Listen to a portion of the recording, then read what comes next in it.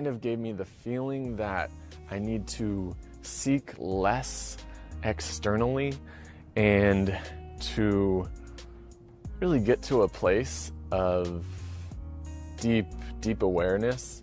And I think if you've experienced that before, when you get to that state, you feel really comfortable and you feel a lot of understanding for life. Maybe there's nothing that you need. Maybe it's all right here. Under this topic of non-doing, I think it leads us into maybe one of the most important aspects of health in this whole video is feeling comfortable and feeling good with yourself. Whether you do everything that we talked about in this video or you only do one of the things in this video, how you feel about what you're doing is probably the most important thing.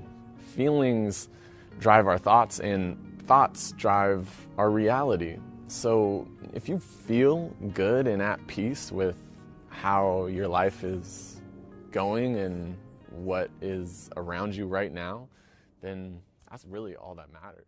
Nothing else really matters.